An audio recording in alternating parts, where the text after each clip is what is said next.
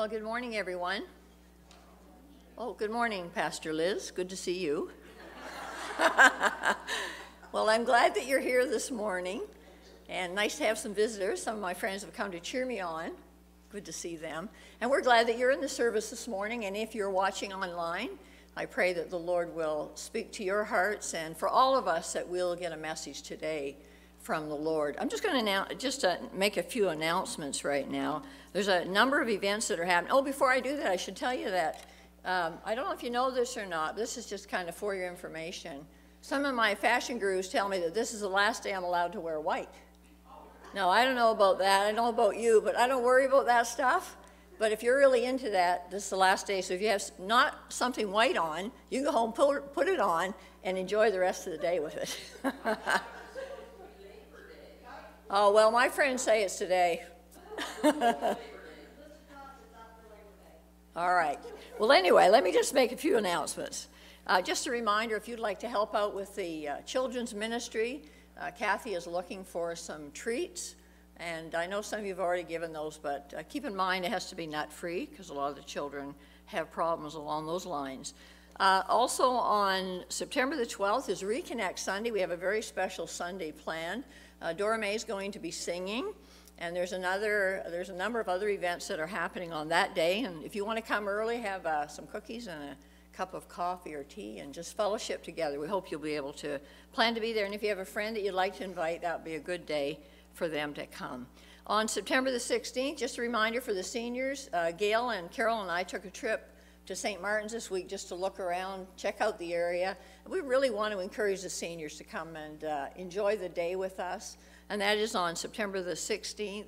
There are so many great places there. There are art places, and there's a covered bridge, and there are nice restaurants there, which we all enjoy. So I hope you'll keep that in mind. Sign up. There are a sign-up sheet out in the lobby. One other item, I know you've seen all this information on the wall, but still it's good for us to say it out loud. There's a Bible study starting on September the 14th. Rick Costain will be leading that. So if you're interested, please sign up with that as well. Well, last night I was reading some scripture from 1 John chapter 1. That which was from the beginning, which we have heard, which we have seen with our eyes, which we have looked at and our hands have touched, this we proclaim concerning the word of God. The life appeared, we have seen it and testify to it, and we proclaim to you the eternal life, which was with the Father and has appeared to us. We proclaim to you what we have seen and heard, so that you also may have fellowship with us. And our fellowship is with the Father and with his Son, Jesus Christ. We write this to make our joy complete. And I often think about the disciples and the people who were there with Jesus, how blessed they were to actually see him and to spend time with him and talk to him and ask him questions. But the Bible tells us that for those of us who have never seen him, we are even more blessed than they were because we believe in him. And so this morning I want to encourage you just to put aside all the concerns that you have. I know we all have worries and burdens today, but let's try just to put those aside for the next hour or two. Oh, not two, I'm just kidding. For the next hour or so, and let's just let the Lord minister to our hearts this morning. Let's pray together, shall we? Father, thank you that on this day, on this beautiful, beautiful day, you are present with us. And we know that you've promised never to leave us and never to forsake us. And I pray especially for the service today, Lord, that you would just empower all the folks that are involved, that you would fill them with your gracious spirit, and you would allow us just to put aside our burdens and concerns. And maybe what we need to do is just give them to you right now and say, Lord, I want to be here in this service. I want to hear from you. And so I just commit the service to you now, Lord. I pray that you will bless, and I pray that our joy will be made more complete because we've been here this morning. In Christ's name I pray. Amen. Amen. Good morning, everyone. Let's stand as we sing a few songs this morning. We're going to start with King of Heaven. It says, King of Heaven, come down. I don't know about you, but every time we turn on the news or watch anything today and see all the sadness that's going on around the world. I've been thinking more and more, oh Lord, please protect us, but I'm looking very forward to that day when I can see him face to face. So let's begin with a few songs here.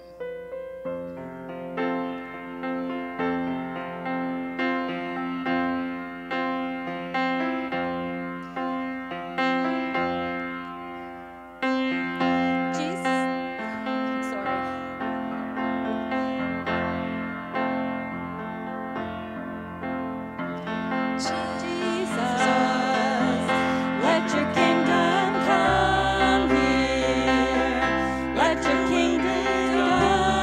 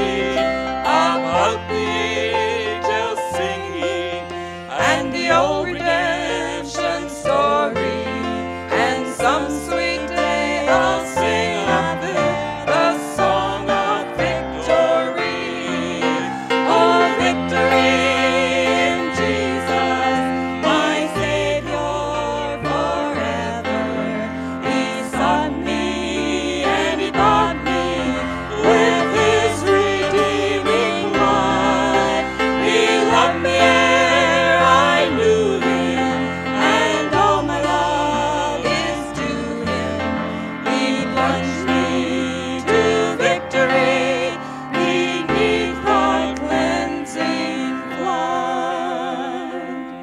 If you'd like to sit and rest for a little bit, that's fine. We're going to sing another older one, old hymn, Blessed Assurance. And it says, this is my story. And I was thinking this morning, we all have stories, don't we? And I remember this as a young girl and thinking, I don't have a story as a young girl, but we do.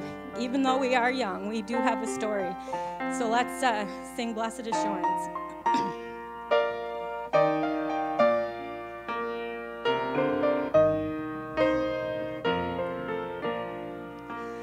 Blessed assurance, Jesus is mine. Oh, what a foretaste of glory divine, heir of salvation, purchase of God, born of His Spirit, washed in His blood. This is my story, this is my song, praising my Savior all the day long.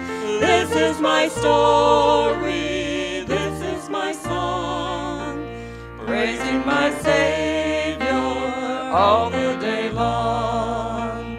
Perfect submission, perfect delight, visions of rapture now burst at my sight. Angels descending bring from above echoes of mercy, whispers of love. This is my story, this is my song, praising my Savior all the day long. This is my story, this is my song, praising my Savior all the day long. Perfect submission, all is at rest.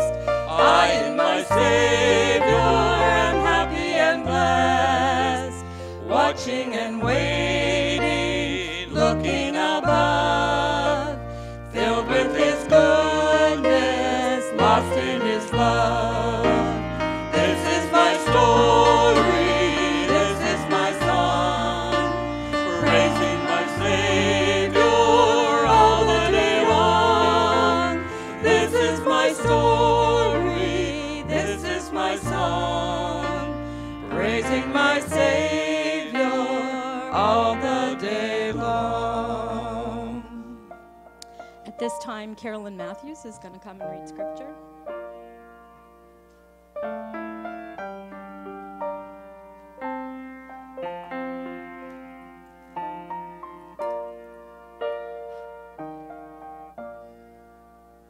I'm glad Pastor Liz mentioned white. I thought it was the end of September. So we're all out of whack. Okay, our scripture reading this morning is going to be from Deuteronomy 4, 1-2 and 6-9. Now therefore hearken, O Israel, unto the statutes and unto the judgments which I teach you, for to do them, that ye may live and go in and possess the land which the Lord God of your fathers giveth to you. Ye shall not add unto the word which I command you, neither shall ye diminish aught from it, that ye may keep the commandments of the Lord your God, which I command you. Down to 6. Keep therefore and do them, for this is your wisdom and your understanding in the sight of the nations, which shall hear all these statutes and say, surely this great nation is a wise and understanding people. For what nation is there so great, who hath God so nigh unto them, as the Lord our God is in all things that we call upon him for? And what nations is there so great, that has statutes and judgments so righteous as all this law, which I set before you this day?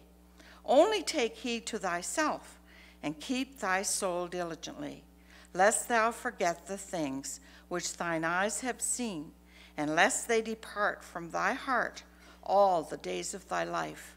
But teach them to your sons and your sons' sons, And then we go over, well, I guess we go over, okay, to James 1:17 to 27. Every good and perfect gift is from above, and cometh down from the Father of lights, with whom is no variableness, neither shadow of turning. Of his own will begat he with us the word of truth, that we should be a kind of firstfruits of his creatures. Wherefore, my beloved brethren, let every man be swift to hear, slow to speak, and slow to wrath. For the wrath of man worketh not the righteousness of God. Wherefore lay apart all filthiness and superfluity of naughtiness, and receive with meekness the engrafted word, which is able to save your souls. But be ye doers of the word, and not hearers only, deceiving your own selves. For if any man be a hearer of the word, and not a doer, he is like unto a man beholding his natural face in a glass. For he beholdeth himself, and goeth his way, and straightway forgetteth what manner of man he was. But whoso looketh into the perfect law of liberty, and continueth therein, he being not a forgetful hearer, but a doer of the work, this man shall be blessed in his deed. If any man among you seem to be religious, and bridleth not his tongues, but deceiveth his own heart, this man's religion is vain. Pure religion and undefiled before God and the Father is this, to visit the fatherless and widows in their affliction, and to keep himself unspotted from the world.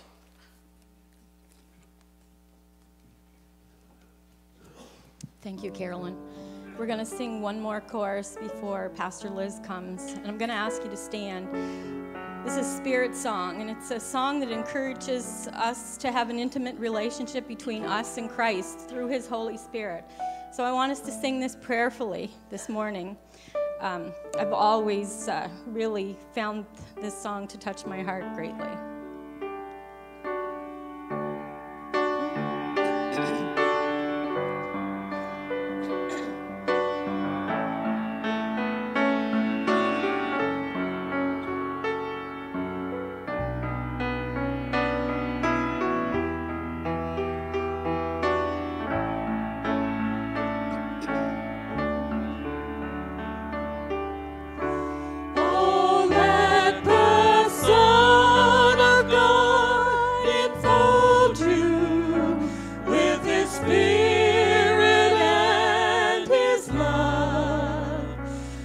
Come and fill your land.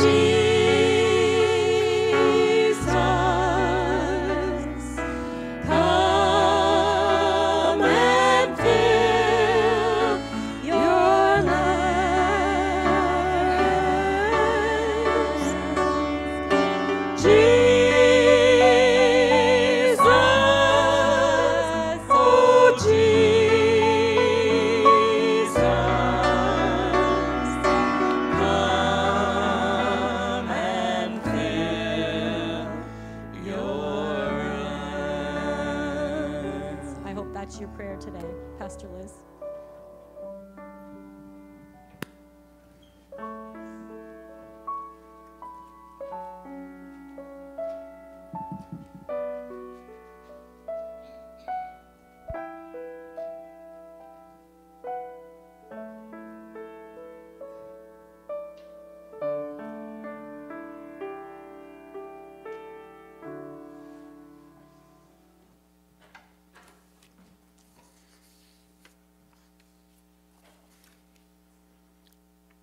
Well, I guess as we look back at this past year and a half, it's definitely been challenging. It's been discouraging. It's been demanding. And I suspect we could add some other words to it. It has been a year of the pandemic, the year of face masks, hand sanitizers, social distancing, and vaccinations. It is the year that will definitely stick out in the minds and hearts of every generation in the future. Many people have suffered socially and have suffered economically. Some people have found that their jobs were undervalued and that they were underpaid. And some others have found that their jobs weren't everything that they thought they would be. Listen to some of the quotes that people have made. 2020 was the year I bought a gallon of hand sanitizer. And I kind of was obsessed about that at the start too. I was washing my hands all the time. They told us to, right? Coronavirus has turned us all into dogs. We roam the house looking for food. We're told no if we get too close to strangers. And we get really excited about car rides and walks. That's so true, isn't it? Day 7 of social distancing. Struck up a conversation with a spider today. Found out he's a web designer. After years of swearing that I couldn't clean my house because I didn't have enough time, 2020 has proven that that may not have been the reason. That's probably very true, isn't it? And I suspect this morning that all of us could add our particular quotes to some of the things that we've seen over this last little while. And I guess one of the other things, and maybe you've heard this as well, people have talked about the coming of the Lord. I've heard that more and more. There's a lot of comments out there. Have you heard some of those? Anybody hear any of those? Jesus coming soon. And some people are using the Bible to argue that the COVID-19 pandemic and other world events signify the second coming of Jesus Christ. There are some people who use the Bible to justify why they don't trust the vaccine. Some say it initiates the mark of the beast, referencing, of course, the biblical book of Revelation. They claim it is a sign of the Antichrist. You may have heard that. We have seen Black Lives Matter protests, terrible fires out in the West, riots, senseless death of black men and women, shootings around our world, and you remember the shooting that happened in Nova Scotia. And of course, in the last several days, all the things that are going on in Haiti and Afghanistan, and throw into that federal election. And there's been catastrophic flooding in Tennessee. And I'm not telling you all these things this morning to get you upset, but one day I did say to the Lord, you know what, Lord? I've actually reached my quota of sad news. And maybe you feel like that too. Some of you have turned off your TVs because you don't want to hear that news anymore. And lots of other things could be said about this, but I don't want us to be thinking about the pandemic today. And I'm not here to say that I think that this is, I'm going to make some predictions about this, about when the Lord will return. But as I've been praying for my message today with the Lord, what I want us to do is to focus on where we are in our relationship with Jesus. And should he come today or in the next little while, would we be ready to meet him? Is our life in such a state that, yes, we are ready to meet Jesus? The subject of Jesus' return has definitely taken a back seat, as we know, in many churches. And I probably can count on one hand the number of times I've heard about the second coming of Christ over the last 10 years. Carol Smith wrote a little paperback entitled Bible Prophecy Handbook. That's what she says. Many people consider studying the end times a curious and eccentric pursuit. Maybe some of you are feeling like that because we've had so many predictions about the second coming of Jesus, and people have been talking about it for so long. But I honestly believe that we cannot ignore all these things that are happening all around us. I think it's it's really a wake-up call. At least in my life, it's been a wake-up call. Remember the little game we used to play, hide and seek? And what did we say? Ready or not, here I come. And I think that's what Jesus is saying to my heart these days. Alexander McLaren, who was a preacher, and he wrote many commentaries, he says this: the apostolic church thought more about the second coming of Jesus Christ than about death or heaven. The early Christians were looking not for a cleft in the ground called a grave, but for a split in the sky called glory. They were watching not for the undertaker, but for the uptaker. And I think as you look back over history, you'll see that that is very, very true. So having said all of that, I'd like us to turn to a very familiar passage, which is found in Matthew 25, if you have your Bibles there. And it is the parable of the 10 virgins, Matthew 25. I'll read the first 13 verses. At that time, the kingdom of heaven will be like 10 virgins who took their lamps and went out to meet the bridegroom. 5 of them were foolish, and 5 were wise. The foolish ones took their lamps, but didn't take any oil with them. The wise, however, took oil in jars along with their lamps. The bridegroom was a long time in coming, and they all became drowsy and fell asleep. At midnight, the cry rang out, "Here's the bridegroom, come out to meet him." Then all the virgins woke up and trimmed their lamps. The foolish ones said to the wise, "Give us some of your oil. Our lamps are going out." "No," they replied, "there may not be enough for both us and you. Instead, go to those who sell oil and buy some for yourselves." But while they were on their way to buy the oil, the bridegroom arrived. The virgins who were ready went in with him to the wedding banquet, and the door was shut. Later, the others also came. "Sir, sir," they said, "open the door for us." But he replied, "I tell you the truth, I don't know you. Therefore, keep watch, because you do not know the day or the hour." Father, I just want to take a moment now and commit this message to you. I pray that you will open my heart and the heart of each person who is here this morning. And may each one of us really look at our hearts and see if we are ready for that day when you will return and take all of the believers into your presence. Thank you, Lord, for this really a reminder and also the good news that you are coming again. In Jesus' name I pray. Amen. I think if we're going to understand this parable, we need to know a little bit about what was happening with marriages during the time of Jesus. Most rabbis propose that the age for a man to be married should be around 18. But if it was a lady, she could be around 13, and sometimes they were even younger than that. And we also know that marriages were arranged by the respective parents.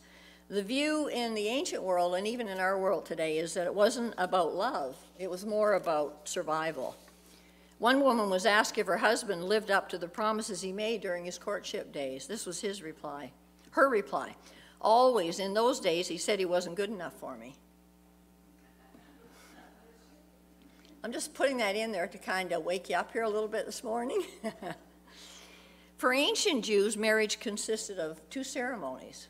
There was the betrothal and the wedding, and each one was marked with a celebration that was separated by an interval of time, and it could be often between 1 and 2 years. And it was the groom's father who decided when the wedding was to take place. At the betrothal, the woman was legally married, although she remained in her father's house. The groom went back to his father's home, and he prepared a home for his new bride. And the wedding procession, of course, like our weddings, was loud and colorful, and there was a large parade of people, and there were people from all ages, from children up to the elderly. The groom would make his way to the bride's home, and he would take her from her father's house and bring her to the house that he had prepared for her. So this bride was always ready. She was always waiting, living in expectation of his arrival. And she always kept the lamp burning, just in case he arrived in the middle of the night. In Jesus' story that I just read in Matthew 25, there were 10 bridesmaids. They were called virgins because they had never been married. And they were to go out with the groom, go to the bride's house, and they were all celebrating together. It was very dark, and everybody who came was supposed to bring their own lamp. Well, The wise ones took a flask of oil because they wanted to really be prepared, but the foolish ones didn't do so. Finally, at midnight, the groom arrived, and you know the rest of the story. The foolish ones didn't have enough oil, so they went to the wise virgins and said, "Can you give us some of your oil?" They said no, because they were afraid if they gave them their oil, they might run out themselves. They said, "No, you go into town," and they would be able to go into town and buy oil at the night because most of the shops were open because of this wedding. But of course, we know the story. When they returned, they got their oil, they returned, and it says in here that the door was shut and they were not allowed to come inside. Jesus taught this, I believe, as an encouragement for you and I to keep watch and to be ready for his coming again. In verse 13, look at it again. Therefore, keep watch, because you do not know the day or the hour. We don't know the day or the hour when Jesus will return. But I want to just, from this passage, share three things with you this morning. First one is this: the Lord's coming fulfills a promise.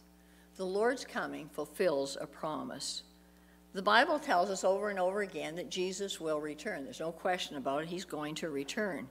And the Old Testament prophets predicted a day of the Lord. They didn't know when that day was, but they knew that God had a plan for it all. And Jesus himself, of course, came on, and he talked about this future home in heaven that he had prepared for those who loved him.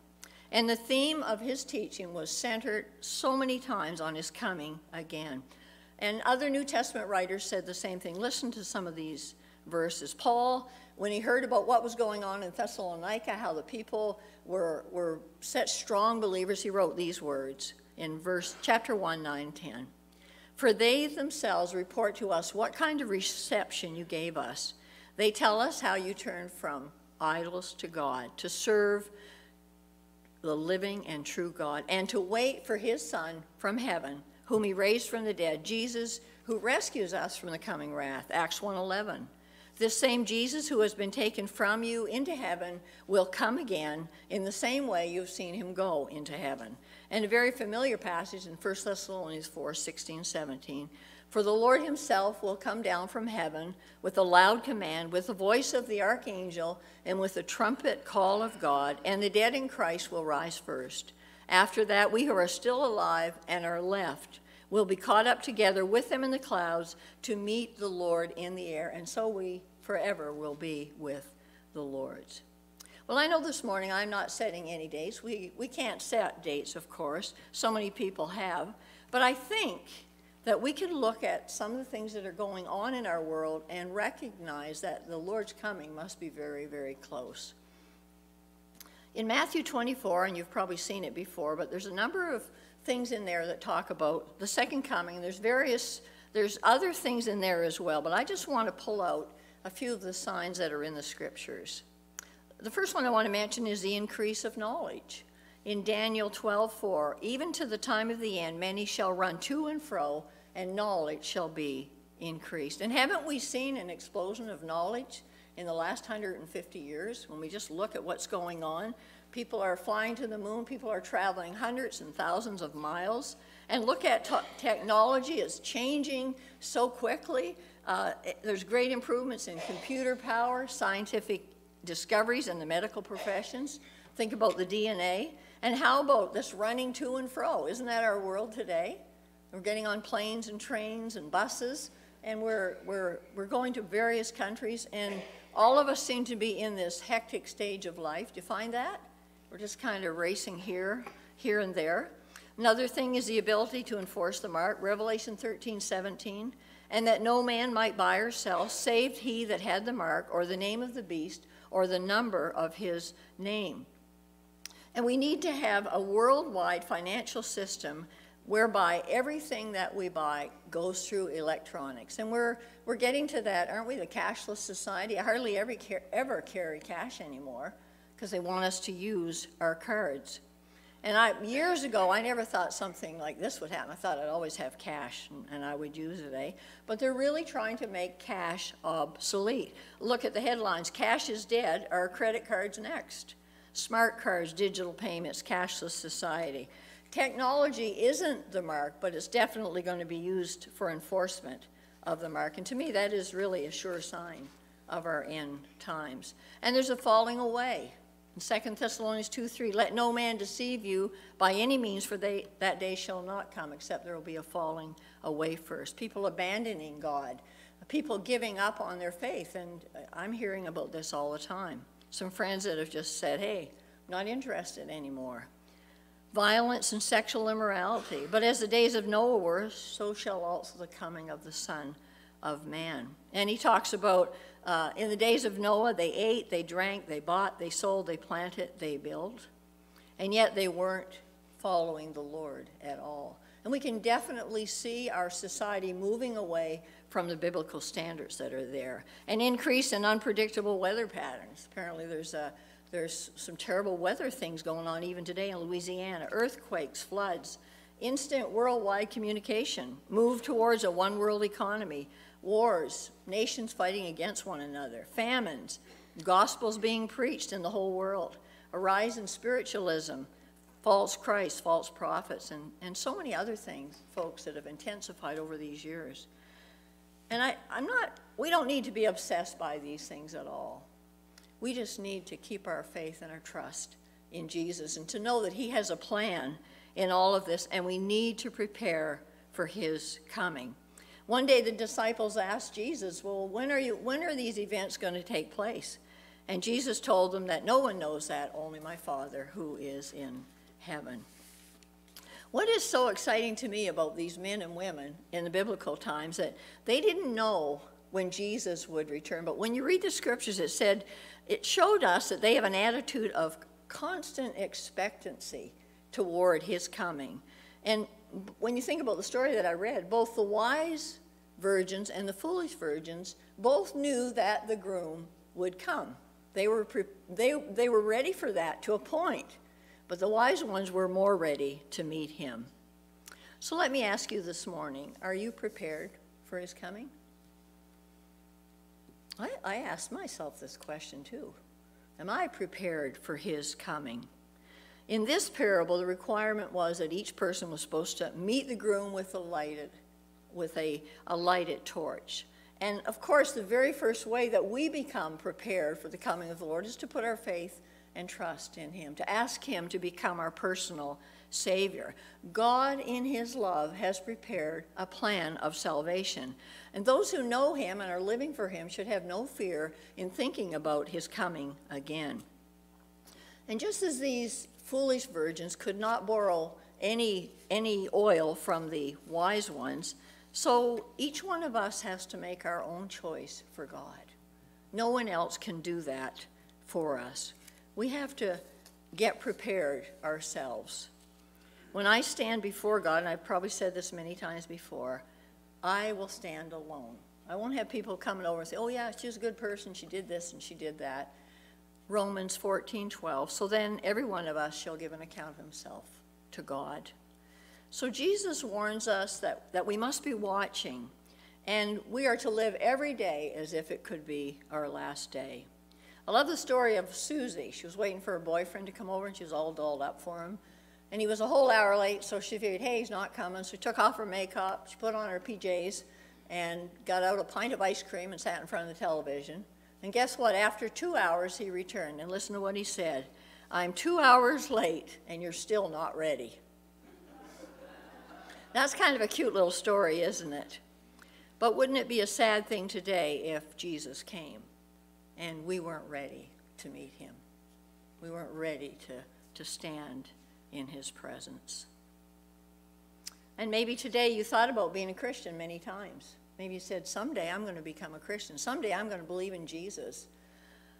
For 2 Peter 3:9, the Lord is not slow in keeping his promises. Some understand slowness. He is patient with you, not wanting anyone to perish, but everyone to come to repentance.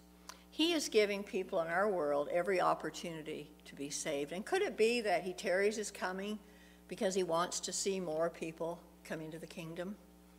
Jesus will be fulfilling a promise. Secondly, his coming accomplishes a purpose. Why is he returning? When he first came into our world, he came to present himself as the Savior of the world.